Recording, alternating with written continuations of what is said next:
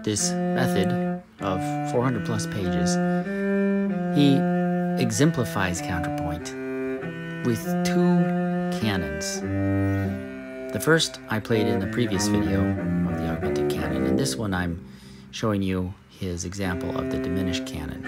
You can see that the subject begins in the lower voice first, and then it comes in the upper voice at half the amount of rate.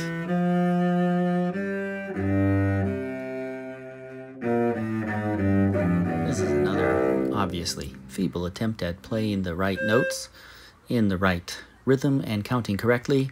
It's kind of hit and miss, but I think you get the idea.